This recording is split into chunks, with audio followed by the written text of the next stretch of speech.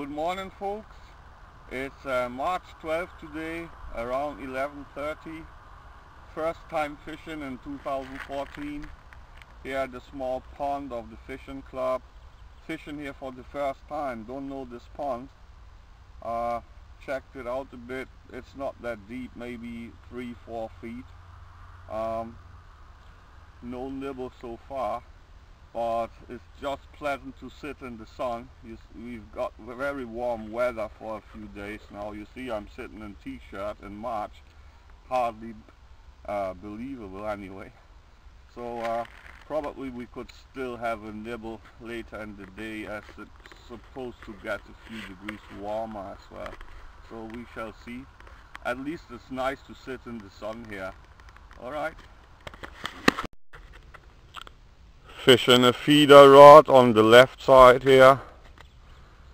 Small float rod and another 2 float rods. See, one float is over there near the bank, and the feeder basket we've dropped right in front of that bush in the water.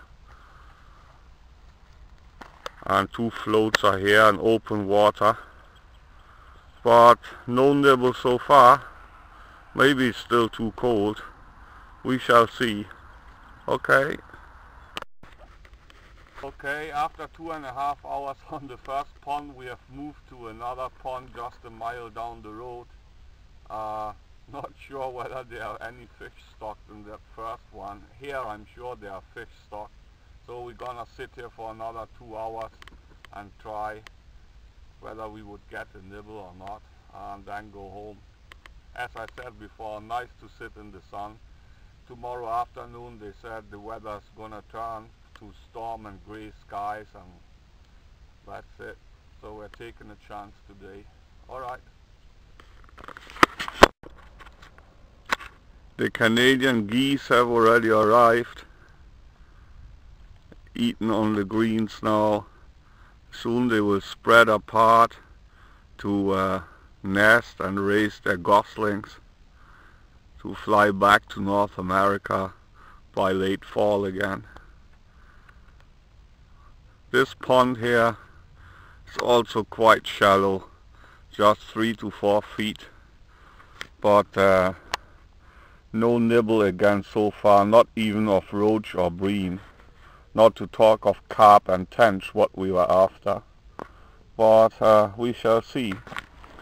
One thing is, you see I'm using this Y-shaped rod rest.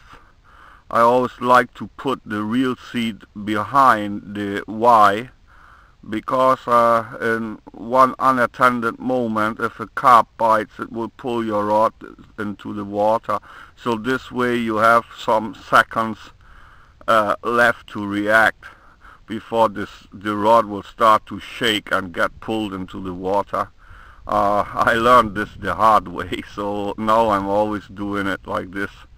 Just a bit of security for the rod. Okay. Storks also have already arrived. Don't know if you could see it on video. There's one sitting on the nest there in center of the picture. Started to nest as well. Got quite a few storks around here. They also come flying back from northern Africa and Spain to spend the summer here, and in fall or autumn they're gonna fly back south. Alright. Just a few words about my setup for float fishing. Here's the stop knot on an 8-pound test line.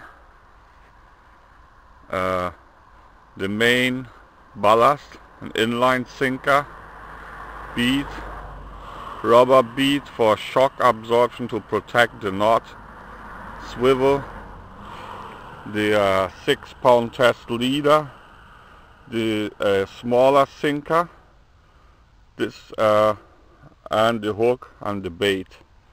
I'm using homemade floats of reed for still water.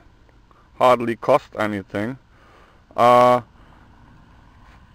This small ballast would pull the float a bit more down than it's supposed to.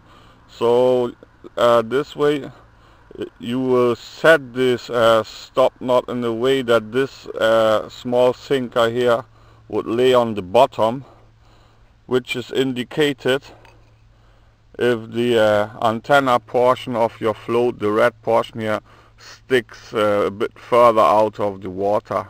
Then you are sure that this lead would lay on the bottom. I've been fishing this rig for many years and it works pretty well. Okay, we are leaving now. Did not have any nibble. It's rather useless. Not even bream or roach would take the bait. So we are going. Alright. Okay, we are giving up for today. Tried 2 ponds without any nibble at all. Not even the smallest roach did take our bait. Trying again next week, even though the weather is forecast to get worse, but we're gonna try for stocker trout next week. Okay, see ya, goodbye.